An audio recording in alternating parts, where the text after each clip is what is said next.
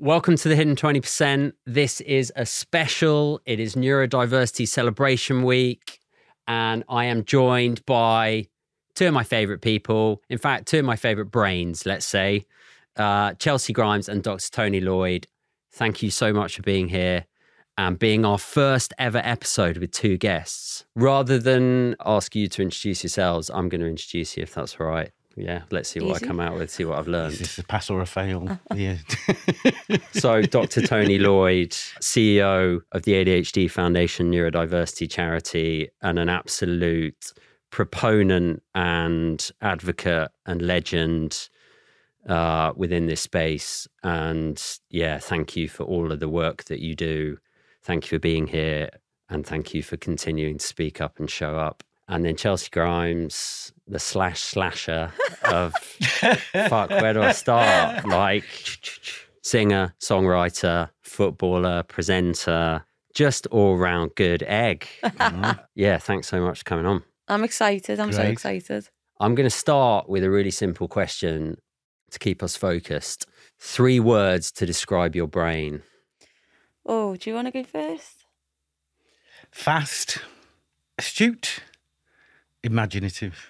Oh, that's a good one. Nice. That's a good Chelcee?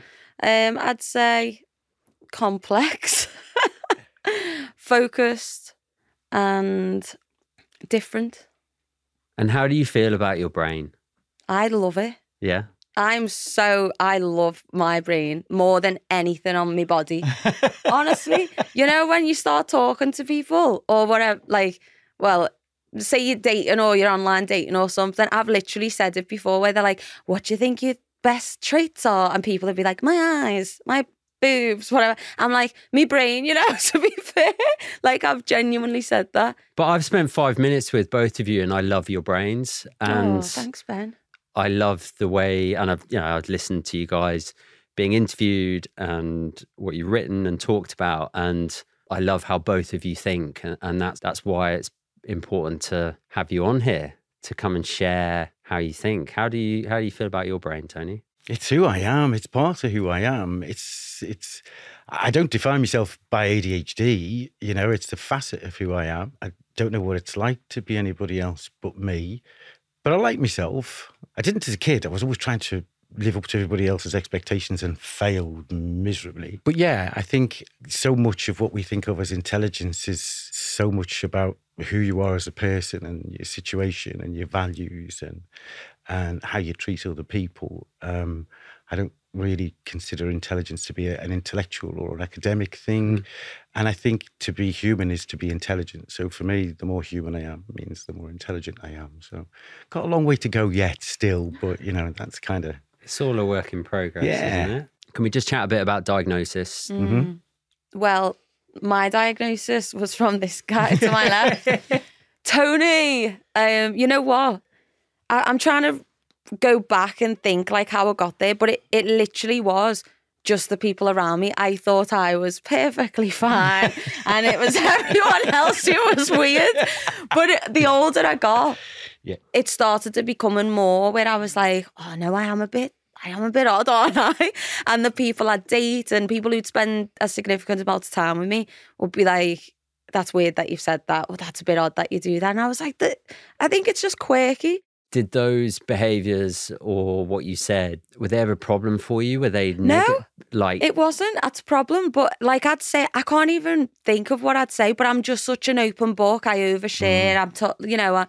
It's helped me as well. So it was like a double-edged sword. Like it's got me this far in my career. Like I'm super open. I write songs. I'm writing for all the biggest musicians in the world, and it helps me to go into a room. And it's kind of like this, you know, you meet someone and you've got to be like, what's going on in your life? Straight away. And for me, I exceed in that because I have there's nothing I'm just very open. I'm like, oh, this is what happened to me last night, blah, blah, and then the artist, I think, because I'm that open, they let down their guard a bit. They're like, oh, she's like very open, so maybe I'll give her like a bit, but that's all I need to then put it in a song. So I never thought, anything was a big issue until, like I said, the people I date would be like, why are you saying that? Like, that's too much. You've just said something that made people feel uncomfortable. I'll be like, really? I'm not uncomfortable. But then, yeah, I dug a bit deeper and I'd done just like a questionnaire online, like that kind of thing. And it come back up pretty high, and obviously you can't go And for what that. did you know about ADHD at that time? Nothing. Because wait, this is like a couple of years ago, This was right? in 4 just years, before 4, lockdown, 3, 4, yeah. yeah. So, Okay. yeah. And I knew nothing about it. Actually, nothing really. I just knew ADHD in boys was like a naughty thing, because I'd heard that thrown around in primary school when there was boys who had to go and sit in the naughty corner for a bit and stuff like that. But nothing in women, like, at all. I'd never, just off Google, that was it. And it was like, maybe this, maybe that. So anyway, I put a tweet out and I started doing a bit of research, and I found Tony in Liverpool, Neurodiversity Foundation, like a lot. And I just hit him up. I just said, listen, I'd love to come and speak to you first and foremost. It's a bit weird for me. I feel like I'm fine, but... And then you met me, didn't you? And told you that you were fine and there was nothing wrong with you. Yeah, you're not broken. It's all part of your creative flow. And I think that's something that I think is really common in people with ADHD. The filter isn't always there, which sometimes can be a challenge, but actually invariably what you see is what you get. And I think there's an integrity about that, isn't there? It's like, well, this is who I am. And is there a lot of masking in ADHD, Tony? Yeah. God, yeah. All through school, particularly, was horrifically stressful. You know, trying not to fidget when your body needs to move, because if you move, you're going to produce more dopamine so you can concentrate better.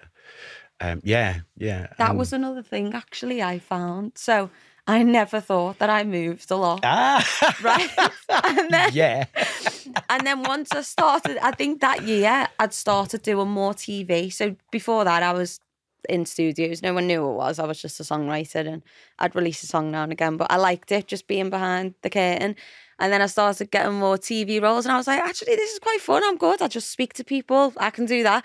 But I'd be like this, and everyone would start messaging me going, wow, you really talk with your hands. Okay. I'd be like, yeah, what's going on? Really good. And then in our test, I didn't know what to expect when I got tested, but he said, just put this on your head. This is the test you're going to do. So anyway, it was for me movement, obviously. And I went, so how did I do? After he went, bloody hell, you haven't kept still since it started. But obviously, I play football. I'm always moving. That's natural. I'm in the studio. I'm on guitar. I'm playing piano. I'm moving around the room. I'm doing this. Oh, yeah. Like, I move all the time without realising I move that much. Yep. I thought maybe if I'd done a 9 to 5, this would have popped up a lot earlier. But I do stuff that keeps me moving all the time. Yeah, and you found those things, right? Yeah, so I didn't know. You play to your cognitive strengths. You've gravitated to something where all of that creative flow and your unique neurology works for you. And I don't know if that's just because that's where I feel most comfortable. So I've gone that route. But how congruent is that? Most people don't have that flow, do they? Most people, and when you're young, particularly, you're trying to do what everybody else tells you you're supposed to do and be everything that everybody else tells you you're supposed to be, but you wouldn't. No, and probably hats off to you for that.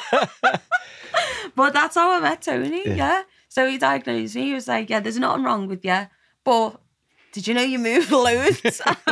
and then what did you do with that information? What did that then mean for you? It was really nice to just be like, so that's why I do that. And that's all I went for. That was all I went for. I was a bit worried he would turn around and went, there's nothing actually wrong with you. You just... There isn't. You know what I mean? Like, you're not ADHD, you're nothing. You're just a bit weird. Like, I'd be like, oh, God. But it was just nice to go, oh, yeah, okay, it all makes sense. And I learned a lot more. And I took things back to read. And Tony was like, at the end of the phone, if I wanted to text him about anything, he'd just be like, yeah, I'll read up on this or do... And that was gorgeous to have, like, a new support. It's almost like finding a new best mate who knows you more than you know yourself. Yeah, it's the explanation, isn't it? How did you find it? What did it do for you when you were diagnosed? I felt like, we had Renata, the psychologist that diagnosed me, spoiler, is coming on. Well, her episode's going to be releasing after this one. But she said to me, congratulations, you're autistic. And I didn't know anything about ADHD at that time. I got diagnosed ADHD later. But I literally felt like all through my life, I'd added up these series of questions. And I had this exam paper, it was 20 pages long. And I didn't know the answers. And then suddenly, in one moment, that congratulations, you're autistic. Suddenly I was just like, there's the answer to everything, to all my questions. Yeah. I've got this explanation. I don't have to keep going around in circles questioning why I do this or why I don't have any friends, but I'm totally okay with it. Yeah. Do you struggle in relationships then? Yeah, because I don't have many. Yeah. Well, yes and no. I don't have many. I have a lot of relationships where they're structured, they're for a reason. Yeah. I can't tell you the last time I went for a coffee with someone, just have a coffee. Yeah. I don't understand why you'd do that. It's not efficient. Yeah. So like here today, there's a beginning, a middle and an end. There's a reason we're here. Yeah. There's a structure, there's a flow. And that helps me feel safe and feel kind of, this is good. This is okay. I can do this. You say, should we go for a coffee or we should go for a drink sometime? And my brain does two things. One, it goes, what, why? And number two, it would go, when? So let me get the calendar out. And because I know it's a throwaway line that people do that. And because I take things literally, I'm like, you want to go for a drink? Okay, so when are we doing it? Yeah. And people are like, whoa, I fucking didn't mean that. So I personally, and Tony, I'm interested in your view on this. For me, and it sounds like similar for you, Chelcee, diagnosis providing this answer and this explanation, it doesn't change everything. It doesn't suddenly make everything better. Yeah. And it's not an excuse, but it's an explanation. It's an understanding. Do you think fundamentally we all, as human beings, we want to know ourselves and understand ourselves. And when you're young, that can kind of be quite a sort of challenging thing, can't it? Every day is a first. You're learning new things about yourself and the world and other people all the time. But when you get to adulthood, you're thinking, I should know my own shit by now. Yeah. And then, because I was 29, 30, and you weren't allowed to have a diagnosis after 16 because until 2003 in the UK, apparently you grew out of ADHD on your 16th birthday, apparently. Wow. And I realised it was an epiphany, Ben. It was just that, it's like you were saying before, Chelcee, is it? Now I get it. Now I get it. I'm not stupid. I'm not mad. I'm not irresponsible. I'm not selfish because I'm often late. Yeah. I just kind of have a brain that works differently.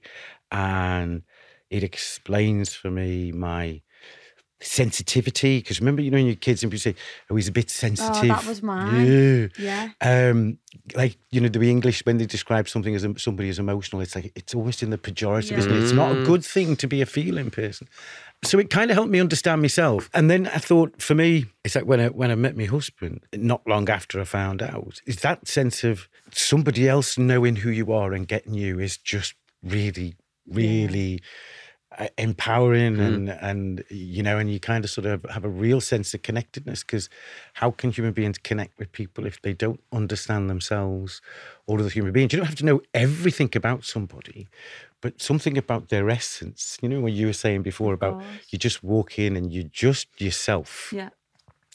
And sometimes that can get you into a bit of bother, but I wouldn't be any other way. Exactly. Like, I respect it for myself that I am that way. Like I said, sometimes I can get in a bit of hot water.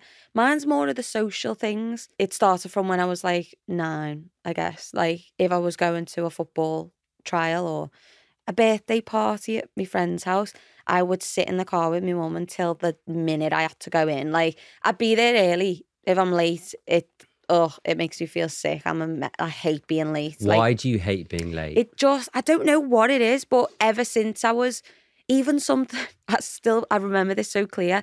If you're in a supermarket, my mum would go, oh, wait there in the queue a minute. I'm just going to get the bread. Oh my God, I would be traumatized. I'd be in the queue going, you go in front of me. And my mum would come back a minute later and go, why are we at the back of the queue? I'd be like, I can't make people wait. I couldn't ever do a bar job.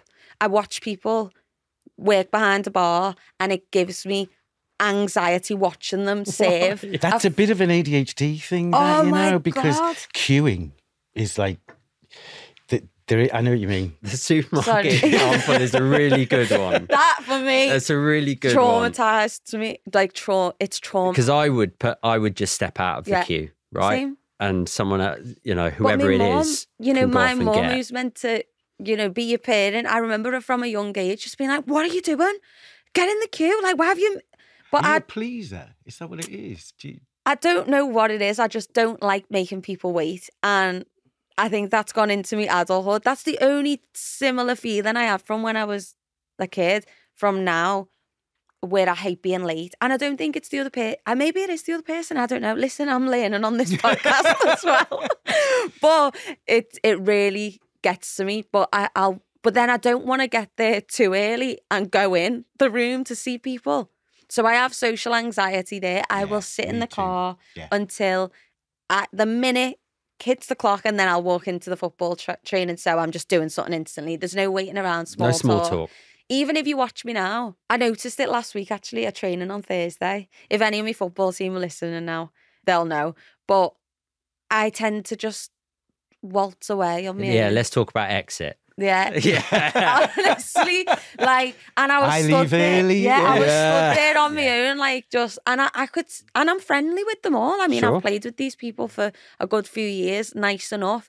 But even they know not to come and give me a massive hug when they see it, and they're all like, hello to all the others. Yeah. And that's gorgeous and I love it. But for me, I think, that made me feel so uncomfortable. And the same on the exit. I'm like, see you later.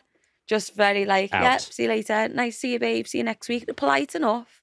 Just enough, to be polite. Do you not find though because you're in situations where you have to work a room and it's expected of you? Yeah, but it's uncomfortable. And it sounds unkind to say it's a real effort because it's not, because I like people and I'm interested in people, but sometimes it's a bit overwhelming and you don't want to be insincere or, not genuine. Yeah. So it's that point where your social battery gets to a point where, and I can go now because I've made a point of saying hello to everybody and asking how everybody is. I can go now and give myself permission to go. I think, listen, I know I've done all right in life. Like, I'm not complaining. I love my life very much. But I definitely think I could have done a lot more. I don't go to any events. My agents are like, you've been invited to this, will not go. Stop getting invited to things because I don't show up. I don't enjoy red carpets at all. I don't think they're necessary. Events where everyone's just talking to each other. Oh. Yeah, see, that to me is the same inefficiency, right? Of just- going for a coffee. I can do a coffee, but still, I've got to really like them or have something to talk about. I wouldn't just go for no reason. I will make excuses up. Oh my God, all my secrets are coming out. Yeah. Oh. So how do you know the right environment where you're going to feel comfortable, you're going to want to talk to people versus the ones where you don't? Well, I've got a good group of friends, so they're anytime. I have got 5 friends now, which I've accumulated over the past, I don't know, some are actually from childhood, but they're family friends, so they're almost like family. but then I do have a good core group where they can just come over to mine anytime. I'll just be in my pajamas. We hang out there from home, fine, where there's nothing to do. When it's work related and like I say, events and things, I'll be honest with you, I'm only going if I get paid. I'm only going if I get paid. Because telling you don't want to. Because I don't enjoy it. Yeah. So obviously And that's okay. I've got a mortgage to pay. I've got bills to pay. It's a job. If I treat it like a job, fine. And I was on a shoot yesterday with Virgil van Dijk, captain of Liverpool. For me, ideal job. Turned up. It's a set of 60 people, the big shoot. You would never know. My mum's like, oh my God, you're unreal. How do you do that? Just turn up. I'm like, what? Okay, we're going. Okay, Virgil. And I'm just on one and I'm confident and everyone is just oh, great. You don't even need to be told nothing. I'm just on it. And how were you after that? Yeah, after it, oh my God, dead. Oh my God. After it, I actually had therapy straight after it. Okay. I'd booked it before I come down to London. I was like, let's do a therapy set. I've just gone back to therapy last week. So this was my second session. And I just sat there with a coffee. I was like, can we just not speak for 10 minutes? I just need my brain to calm down. It was a lot. But I mean, my point is, you would never think I was an anxious person if you watch me do something I'm good at or I love. But then just like you said, to speak to someone or go to an event for no reason, just to mingle. Oh, no. Because you find, because your brain works so fast, even when you're exhausted and you're trying to get to sleep, that in a sense, it's one of the reasons why you're so talented and adaptable and in flow in those kind of situations where it just rolls, doesn't it? And it doesn't feel like an effort. It's natural. But at the same time, when you're done, you do feel a bit depleted. It's a strange kind of paradox, really, that something that comes naturally can also be quite exhausting. It's taxing, yeah. Well, I think that's because I'm constantly like, maybe it is a people pleaser thing, like, yeah, okay, I'm here, you're okay, I've been on time, what do you want me to do now? All right, yeah, blah, blah. And then you just go, oh. Does your brain work faster than you can write or type? Yeah. See, I think this is part of it. My other issue, it's not an issue, but okay, maybe it is. But in relationships, they'll say, your brain will see something and make a whole, you're 10 years ahead. And I'll go, but I've always been like that. That's how I write songs so well. That's how I'm there. Like, yeah, because you can fast forward, right? But I do that in relationships, which is not very good. So I've only found that in my adulthood. It's a kaleidoscope brain rather than a torchlight brain. Yeah. So I find my wife constantly saying to me, but how did you get from there to there? You might have thought you told me that, but you didn't tell me. Got you. And I've already jumped to step 10. Yeah. I stop. And I've not even told her about step 1. I can stop a sentence sometimes. My husband Collins, Tony, you started a sentence then. In my head, I finished it. Stop talking. I get a sense from both of you of you're spinning lots of plates and that's how you thrive and that's what you enjoy. And break some, though. You got to break some plates. I've only got one left. No, have you? How do you balance all the plates that you're spinning? How have you learned to balance that? To be fair, I think I do with a smile on my face. Like, listen, life isn't that bad for me. I know we're picking here like the things where I'm trying to pull and, like I said, learn on this pod as well and be like, is this normal? I've thought about this. But I do it all with a smile. Like Tony said, I think when I got diagnosed, there was a minute of like, and then Tony was like, no, but you've actually found a way to live your life that it's really helping. So I didn't take medication and I've just kind of dealt with it and being, like we said, just the validating feeling of knowing what's going on was kind of enough. But yeah, I do it with a smile on my face. Listen, it's not always easy, but then I think really being in my job anyway, or the 4 different careers I have, was never going to be easy. If I wanted to make my life a lot easier, I'd just pick one thing and stick to it, but that wouldn't fulfill me. So, you know, where does that sort of drive, that kind of, in a really positive way, that kind of need for more and to experiment and explore, where does that? I don't know if that's where does that an come ADHD from? I think it kind of is. Never because being happy. There's a need to kind of, it's an anticipatory thing, isn't it? Yeah. There's a difference between, from a neurobiology point of view, see, serotonin's kind of your appreciation feel-good hormone, your satisfaction feel-good hormone. Dopamine is your kind of motivating, anticipatory, excitatory thing. You kind of, the pleasure is almost in, not in the completion, but in the anticipation and the actual kind of execution. That's the bit that seems to kind of drive you. And that's why a lot of people, I guess, are always on the go and hyperactive. But you've really turned it into something that works for you. And I think for a lot of really creative people, there is this just flow of creativity, isn't it, that has to find expression. Out, and that's a good thing. And I think that's the universal design. You know, I hate the word disorder, but if 1 in 20 people have got ADHD, you know, as I said to Ben, about 1 in 10 dyslexia, or 1 in 60 autistic, or 1 in 10 dyspraxic, there's got to be a universal and an evolutionary reason why 1 in 5 of us, at least 1 in 5 of us, have one of these different minds. And for a lot of people with ADHD, so 43% of people with ADHD also have dyslexia, for example. But 40% of millionaires have dyslexia. It's reckoned that 30% of entrepreneurs have ADHD. I think it's a natural part of this amazing diversity of human neurocognitive capability. And the world is a much better place for the Chelseas and the Bens and all the other kind of neurodivergent minds out there, because it'd be a pretty dull world, wouldn't it, if we Vanilla. all thought the same thing Yeah, and acted in the same way. And people use this term, don't they? Maverick, you know, or disruptor. And I just think, so what? You know, it's like, you don't want to piss anybody off, but you can't let people constantly put you in a box. You know, it's like, if somebody wants to put me in a box, I'm not in the least bit reluctant to disappoint them, you know.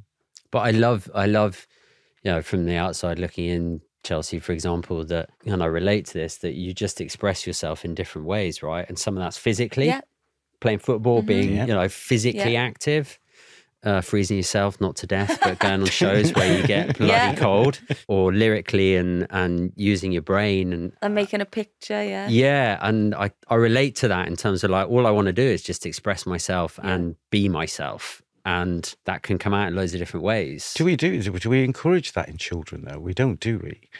In our schools, it's, you know, sit still, think like this, learn like this, don't be yourself, stop thinking for yourself. There was a piece of research that came out last year where they did this test on creative thinking among school children, primary school age children, and over 90% of them came out as creative thinkers. And they did the same test on a group of 30-year-olds, same sample size, and about, I think it was somewhere between 3 and 6% came out as creative thinkers. So the researcher was saying, well, arguably, are we educating people not to think for themselves? What is it about being different that's not okay? When I was at school, you all had to be the same. You know, you all had to look the same. You all had to think the same. You all had to like the same things. You all had to learn the same way. And if you didn't learn the way, you know, you were taught, you know, there was never this sense from the teacher, was that, well, maybe I need to adapt my teaching so that you can achieve your potential. I would just, as the teacher, make the assumption, well, you're not very bright. If you're not achieving, it's not because of my teaching, it's not because of the curriculum, it's not because of the school, it's not because of the Ofsted framework, it's because you're not very bright, or you're lazy, or there's something wrong with you. So we'll stick a disorder word on you, and we'll put you in the porter cabin behind the sports hall, and we'll tell the rest of the kids in the school that you don't really belong here, and there's easy pickings for the bullies on the playground at break time and lunchtime, you know, unless you're like us. But Tony, this is happening today, now, still. The same, might have different names or different terminology, or the adjustments might be slightly different, or they might have a different job title within the school. But from what I'm learning and seeing and hearing from people that reach out to us or tell me about their children, it's cruel. It's cruel. It's cruel is a good word. I mean, a bad word. But I think that I find some parallels for me as a young man growing up as a gay young man in sort of like, you know, like 80s Britain, which wasn't great. There was a lot of homophobia around, you know, this desperate need to assimilate. And if somebody did kind of sort of, you know, they'd introduce, this is Tony, he's gay, you know, and then somebody said, oh, I've got a friend who's gay, do you know? And you think, oh no, but I'll ask the others. It's like going to America and saying that you know someone that's Irish. I think, is that how you're going to, is that everything about me? Like you kind of, is that the most important thing about me? Or it's like in school, kids are like, ADHD, dyslexia, not Paul or Chris. People say, well, what, you know, how do you like to be defined? Because I don't like the term neurodivergent. I don't refer to people of colour as racially divergent. I don't care, you know, gay people as LGBTQ people as sexually divergent. I prefer the term neurodiverse. People say, well, you know, how do you like to be, you know, how do you like to be described? I said, Tony will do. That's my name, you know. Being different is actually the universal design. Why can't we just... I do wish sometimes, though, I had like a setting on my watch or something. That says that what? like that just like bleeps me if it was me ADHD or if it's just like I'm ovulating at the time or but that know? Actually no, that makes a difference if you're a woman. Sometimes I never know. Like, is that sometimes it's hard to know. Like, was that me ADHD or was that or was that just this? But you've only got one brain. I know, but sometimes it's hard to. That's one thing I struggle with. ADHD can cause PMT in women though, because estrogen is a precursor to dopamine. So we know that there's a certain point in women's menstrual cycle where their cognitive function's going to be a bit out of sync. That's when I'm really nuts. But next level. Yeah. And also because we know that sort of women, you know, in menopause, who've got ADHD, have a particular tough time. But then this is the other thing, there's a real gender bias because most women are just completely overlooked in schools. It was always, this is about naughty boys. Yeah. So why kids was it just was it just naughty little boys? The children who teachers didn't want in their classroom. It was the justification for you're not achieving, you're distracting me. It's what we've always done as a culture historically, isn't it? It's like, well, if you're not like us, you don't belong. Yeah, and that's what we were talking before about young people now.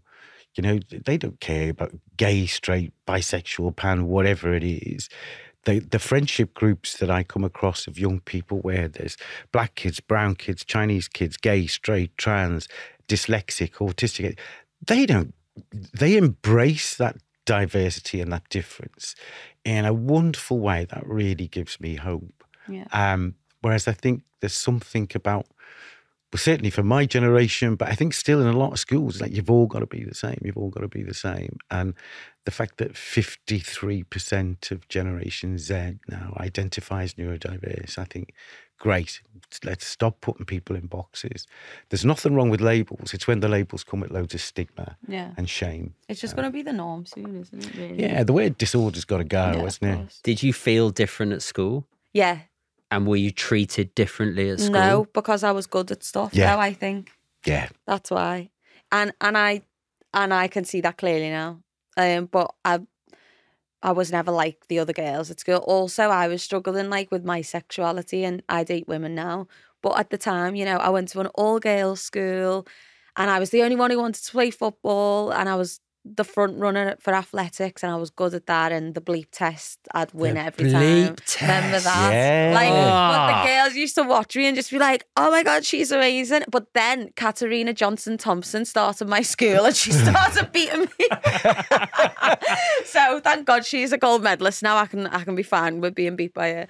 But yeah, it was a time that I struggled with fitting in, especially, you know, all the girls, well, not all of them, but a handful of girls at that time who wanted to be popular were going out and finding alcohol and boys and staying out late and stuff. And I was playing for Liverpool at the time. And I didn't want to do none of that. I just wanted to like play in the street with the lads and play football and do something I enjoyed. But that's very solitary when you're that age, yeah. 10, 11, 12, going into secondary school, 13, 14.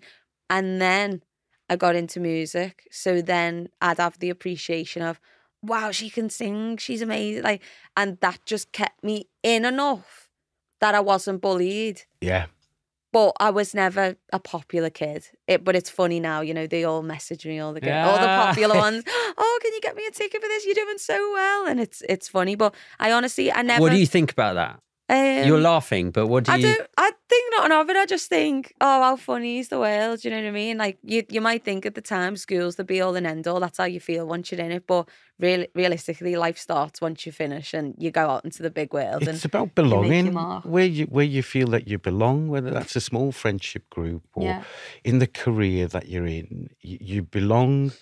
You just know, don't you, that you fit, that it's comfortable, that it's right for you. And I think sometimes we can enculturate people to such an extent where they don't know where they belong, they don't know who they are. And I think that can cause a great deal of isolation and loneliness for a lot of people. Well, I also think it's important, if you do struggle in school, building relationships or in work or something, try and go to a place, because I wasn't that bothered on a Monday, Tuesday, Wednesday, Thursday, Friday from 9 a.m. to 3 p.m. if I didn't have a best mate, because I knew 3 times a week at 6 p.m. I'd be going to training with girls all like me. So I wasn't that bothered. I thought, and I never sat with like the same people. I was just like a kind of floaty person. I'd go and sit with that group for a bit for lunch, and I'd be nice enough to the girl who sat next to me because her name had the same letter as mine, who you get put in alphabetical order. So I'd make a relationship there. But I never had best mates. I would just float. But then, like I said, my real friendship was going to football. So I'm saying, like, even if you struggle, just try and go and find your tribe. Something, what they say, something, whether it's art class or poetry club, book club, I don't know. Something you're good at. Cheese cutting club, whatever you want to do, just go and find similar people, because then I think I just had an outlet, and other girls like me, you know, I just remember the first time getting a trial and walking onto the football But you pitch. found that outlet outside of school, really, didn't you? It wasn't, that sense of belonging or that but I think that identifying. helped me in school. Yeah. Because then I wasn't that bothered about that. But I can't imagine if I never had that outlet, just thinking, oh my God, Monday to Friday and nothing else in the evenings. I've just got to go and try and be friends with someone in that that would have been awful for me. But it was okay because I had the other thing. And what did you think about your teachers? From what Tony was saying there, you know, from a very young age, even from like 5 and like primary reception, I remember one thing that stands out, I don't know if it's trauma or what, but our teacher brought a dog in to school and I was screaming that much, like in a happy way. Like as a kid, and she shouted at me and told me to go and sit because I was too loud. But because you were excited. Yeah, I was excited, but I was only 5, and I remember that still to this day. And on all my reports going forward, it was easily distracted and stuff like this. That old chestnut. Yeah, that old chestnut. You have to laugh about that one, don't you? Tony would do really well if he could stop talking. Yeah. Or would if only. Or was it, you know, refuses to concentrate? Every page, every year, and you're thinking, didn't you think copying each other that at one of them would have stopped to think, is it because he can't? No. Of course, there's this Yeah, why is idea he that you're struggling always because apparently I was a really bright kid and had a high IQ, and everybody was expecting me to get grade A's and everything, and I didn't, so therefore I was lazy. Yeah. And I was like, it wasn't that at all. It was just I really had to. I would get detentions in it because I'd say, I can't remember how to do it. You need to tell me how to do this. And they go, you do know how to do it. You did it in the lesson last week and you got a grade A. So you do know how to do it. You're just being lazy and defiant. So you can have a detention because you're refusing to work. And it was one I genuinely couldn't remember what I'd learned the previous week. And I'm thinking, these people are education professionals. Why don't they understand even the fundamentals of the neuroscience of learning or developmental psychology or child and adolescent mental health? And I know there's a lot, you know, I'm married to a teacher, for God's sake, so I'm allowed to kind of sort of slag them off a bit, aren't I? But, you know, you just think, you childcare professionals, why aren't you taught about children? Why aren't we just training you to deliver a curriculum and assess somebody's ability in that curriculum when actually children are not just about intellect, you know, and intelligence is more than just facts and intellect, isn't it? It's how do you become a human being? How do you teach somebody to be kind and decent and an active citizen? Because that's worth far more, I think, than... It's also crazy that these teachers, like, obviously it's like when you grow up and realise your parents are just normal people, but like you think teachers, oh my God, they judge us and they mark, and then you get old enough and you meet teachers who are normal. Like, obviously I'm no teacher, so I go, fucking hell, I'm married. You're judging people. Wow. Yeah, like, you're in this position of authority. Like, and then I just started being like, okay, yeah, it's a bit... I wouldn't abide by it if I knew my child. Yes. And I'd go to a parents' evening once a year for some random to judge my kid. I mean, I'd take it with a pinch of salt, is my point. Yeah, and you'd advocate for your kids. Yeah, and I think a lot of more parents do now. Yeah. They won't let their children be written off. I just think it's a shame. I don't know why we're not allowed to screen kids in schools for, you know, 1 in 10 are dyslexic. But only 8. They don't want to talk about it, even teachers. So you'll underachieve in all your exams, maybe because of your spelling or your grammar, and it's got nothing to do with your intelligence or your ability, but you'll fail on everything because of that. And you just think, you know, human beings have been around for a couple of 100,000 years. Dyslexic minds have been around for a couple of 100,000 years. We only started using the written word 7,000 years ago. So were all those dyslexic people for the 190-odd thousand years before that, were they all disordered or stupid? No, they weren't. So, but I think attitudes are changing. I think it's a good thing, and people talk openly now. People aren't ashamed to be themselves. You know, how long overdue is that? It's a mixture of how incredibly sad that people, for so many different reasons, in so many different ways, haven't been able to fully be themselves, and how exciting that the beginnings and the evidence is there that people are starting to be able to be themselves, and that's fucking great. How do you both deal with pressure and crisis? In a number of different ways. Hyper-focus sometimes, shut the world out completely, work 22 hours, struggle to remember what I've done in those 22 hours, but I know that I've been productive. And I kind of shut the world out. But more often than not, it is about withdrawing and solitude. And if I can't get solitude, I will be hyper-focused on a task that kind of gives me solitude, that shuts everything out. Sometimes I do procrastinate, but it's more because I see endless possibilities. So, if there's a task and you're thinking, right, okay, I know what I've got to do and I know what the end result looks like. It's just that there are 10 different starting points. And then I'm thinking, shit, which is the right one to start with? I know what the end result needs to be.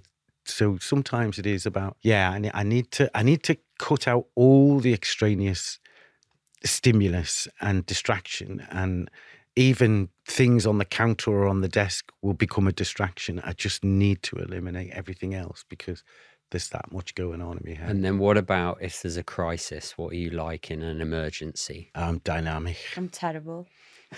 I'm actually the worst. What does terrible? I'm like, oh shit, what's going on? What do we do? Someone make a decision quickly because my mind's going. Really solution focused. No, I literally, when I'm thinking of a crisis, I'm terrible. I'm like, oh, someone else help. Like, I cannot deal with a crisis. I talk to myself. Well, I talk out. I subvocalize a lot when I'm really stressed. I talk to myself all the time. Constantly narrate. Yeah. Just as a way of trying to help. Do you not do that? No. Do you not? No, we do it all the time. Oh, I talk to myself all the time. I sing or I've got a song in my head or something, but no. No, I talk. Yeah. All the like in an empty house. People think I'm mad, but like I said, the people I've dated before, they're like, you've just been speaking to myself. I'm like, I know, don't you do that? Like, no, I was like, yeah, maybe I am a bit weird. Verbalizing your thoughts or no, like talking to yourself? It's articulating what you're thinking. It's almost a way of helping to, it's got to find that creative or it's got to find expression somehow. I narrate what I do. It drives me PA mad. Bless her. She puts up with a hell of a lot. And if it's really stressful, then obviously there are a few expletives in there that I don't even know I'm doing it, but I'm actually having the conversation with myself. Okay. Yeah, I talk to myself all the time. I thought that was normal as well. Are you kind to yourself with it though? Because I do. You two do, and I don't. So hey, I'm like. Do you know? Because do you not kind of like when things are getting really tough, and you kind of give yourself a bit of a. Come on, you're doing all right. You're doing your best. It's like off a movie, where you see people look in the mirror and like, you got this. Like I've done that loads of times in my life. I look at myself, I go, come on, Chel, we've got it, sound. Come on, let's just go in today. We do that. We get home and we go to bed. Yeah. All right, let's go. Yeah. I do that all the time. I spent most of my late adolescence and 20s with a little type note that was taped over the shaving mirror that said, you are responsible. You are looking at the person who is responsible for your happiness today. Nobody else. You. Oh, that's good. I like that. With a little photograph of myself when I was 3. Nice. That's super nice. So every time things went to shit, I think, how am I going to help this little boy? Yeah. And that was kind of how I did it. Oh, that's gorgeous. How old were you when you realised that you probably thought quite differently to everybody else? I can't really remember. I didn't think there was nothing wrong with me until my ex-girlfriends kept saying I was weird. But in a gorgeous way. But they'd be like, I've never met anyone like you before. But I've also never loved anyone as much as I've loved you. Well, there's your answer. Exactly. So it was one of them. At least you're yourself. Exactly. Because who wants to be in a relationship with somebody who isn't who they pretend to be? Exactly. Yeah. But yeah, school for me, I think I always knew I was a bit different because, like I said, when the girls, but that was like a sexuality thing, I thought. So that took up more in my brain. I never thought I was neurodivergent. I just thought, I was playing with the boys and I was dead active and I was this and I was that and I was that. While all the girls were maybe sat there making daisy chains. But I always thought, I was just different because I'm gay. But then and because I play football and there's these easy differences. Exactly. But the older I've got, when I was like Tony said, you get to an age and you think, I should know myself better by now. And I was getting like 27, 28. And I was still like, I'm doing stuff that like I thought I'd maybe grow out of, or I'm obsessing over things. Like if I get something new, I have to watch a week's worth of documentaries on it or YouTube videos or an unboxing of like, if I got a new watch or if I got a new car, I need to know what every single button does. And everyone's like, why don't you just get it and just do it on? I'm like, no. I need, is that what you do? You just bareback and like, no. Like I need the details of everything. So you've got a new house, you built a new house. I did. How connected to what you've just literally talked about, needing to know everything? How's hellish. That process been for you? Like hellish. And also it's so funny because I'm like, I'm an independent woman. I don't need anyone. I'm successful. And then I'm going, excuse me, mate, can you move that nail there to the left of it? And he's like, for fuck's sake. But yeah, it's been different. Everything should have been done last year for me. Like, I'm always ahead, like I said. So the time I'm waiting, oh, this is too long. I would have got it done quicker. Like, it's just, I'm very like impatient. I've got zero patience. So building a house, wow.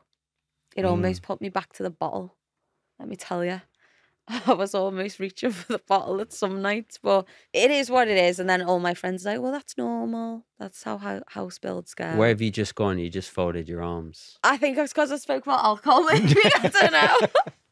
Maybe, yeah. You just suddenly went into like... Yeah, that's mad. But because I mentioned alcohol, I think that's another thing. I know we had a conversation outside and you said most neurodiverse people that we've had on the show, broad brushstrokes, but mainly from an ADHD perspective, have just kind of gone, alcohol and ADHD, I'm not sure they're best mates. Yeah. You know, I kind of feel like they have a tumultuous relationship. Makes me fall asleep. Oh, no, I have a glass of wine with me. I go to parties and take a bag of Tetley because I drink tea at parties because I don't like the feeling of getting drunk. But and it's not just about being like that. Did you used to drink? Yeah, but never like getting drunk. I think that was one of the kind of parts of the epiphany in my late 20s about ADHD, thinking, do you know what? It just doesn't make me feel good.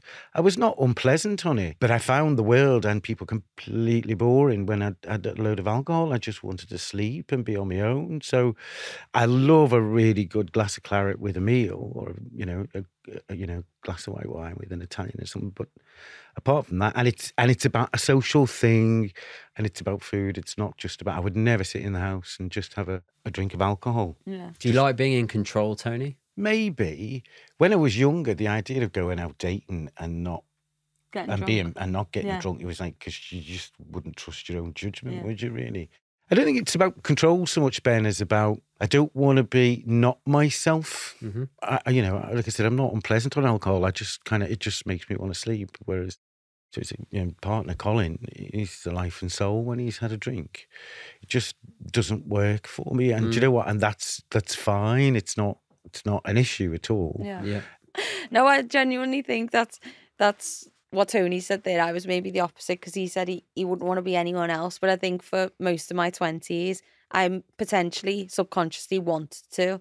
And when I did start in entertainment and I couldn't pick and choose what I was doing, I had to go to events, and that's when I would drink. So I think I get defensive over alcohol because we're sat here and we are speaking about the perks of, ADHD for me personally. But I think that's just where to let myself down, and I just get a bit like defensive about it because you're not perfect. I know. You're not perfect. I know, Chelcee, I know. You didn't beat it. I know. Oh, the masks come off.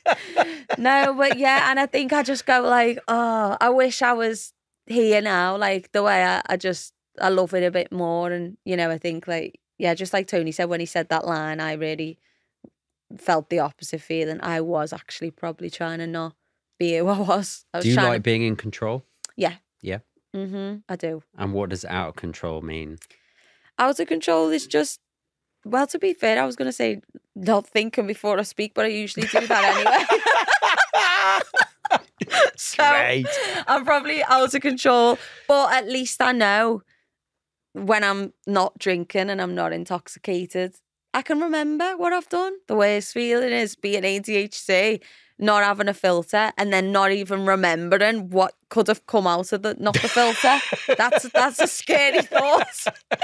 Plus, I've got a picture brain, so my brain travels at the lightest speed to think of the worst possible scenario, and then I'll just have crippling anxiety and shame, and it just doesn't end well for me.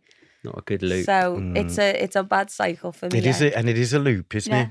Yeah. It is a loop, and it becomes almost an earworm, doesn't it? And you have to shut it down. Mm-hmm. Like I said, I was sober for like 2.5 years, and then this year slowly I've been having a drink now and again. We're not getting like crazy, but I can slowly feel that it's coming back, that itch maybe of wanting to drink, and I know I shouldn't. So yeah. Some people self-medicate though with alcohol, and this is, the other thing about, I know people who self-medicate with cannabis, for example. I know a load of people who have ADHD who were kind of part of the rave generation, who used ecstasy, and they were saying that actually they'd never felt calmer, they'd never felt better. They were out of it.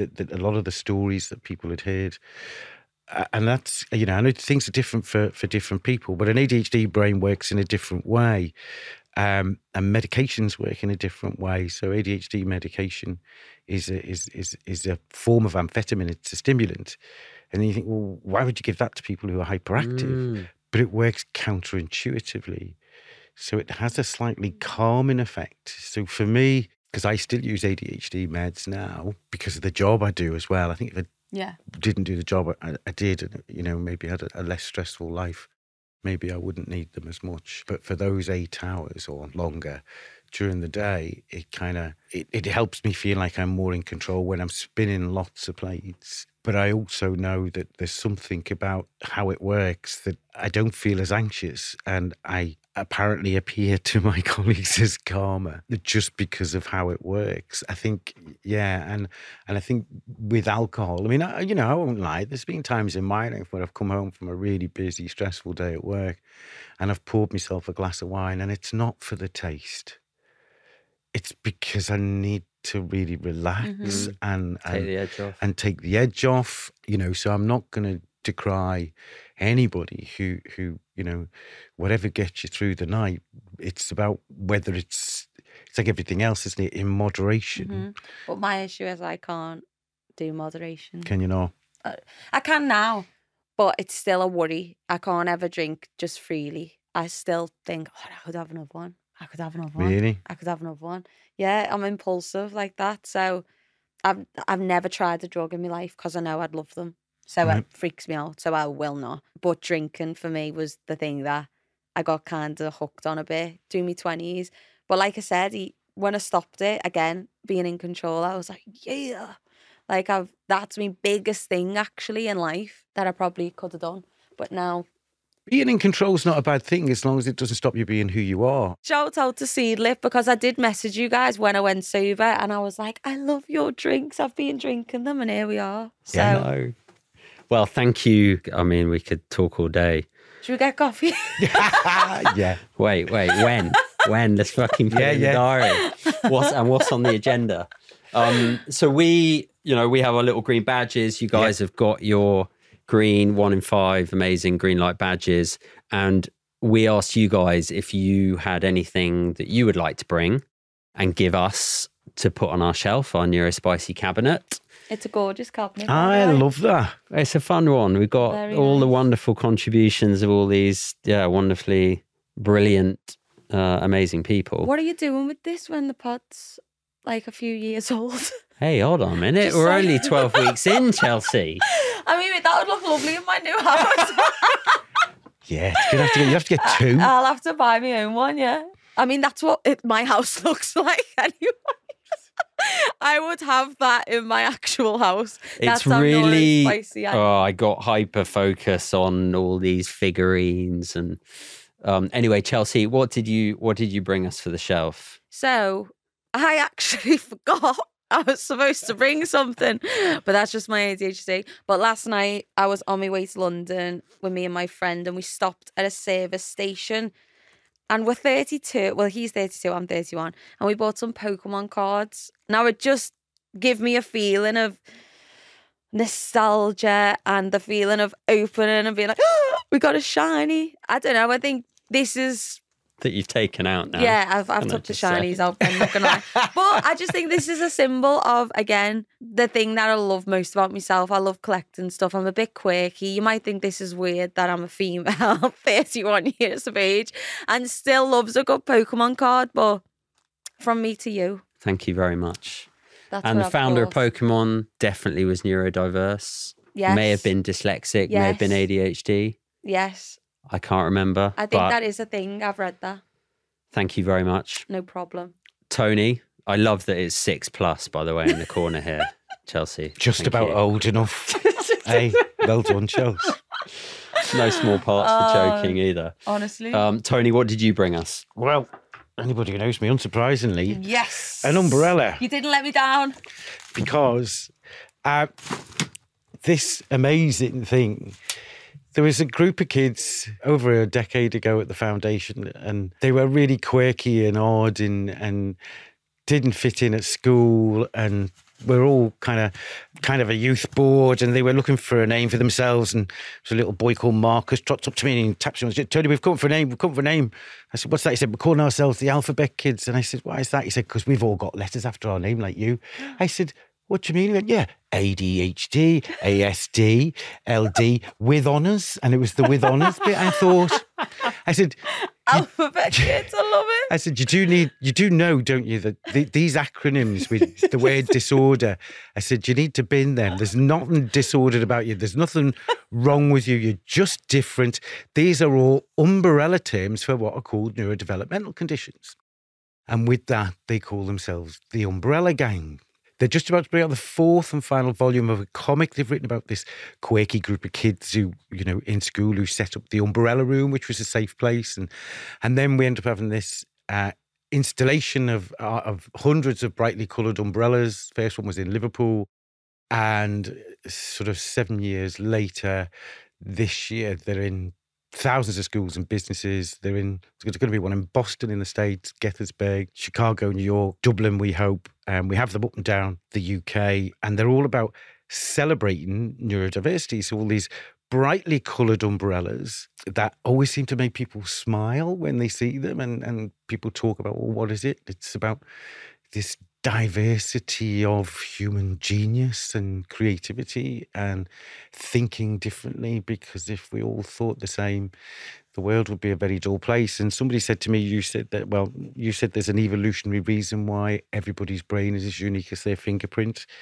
Why is that? And I said, I think because we've all got something to learn from one another. So out of the mouths of babes. Thank you very much. Go. I mean, there's an evolutionary reason why there are 47,000 edible plants. We shouldn't be eating the same things. We shouldn't, biodiversity, neurodiversity, so many similarities. Anyway, I'm going to close us there. Chelcee, Tony, thank you so much. It's been a real treat, actually, to hear you, laugh with you, laugh at ourselves. I think it's important that this is a kind of serious subject, but that we don't take ourselves too seriously. And after all, it is Neurodiversity Celebration Week. And this is the first time I've done it with two guests. I think it's been a wonderful episode. Thank you so much for generous donation of your time. Thanks, Ben.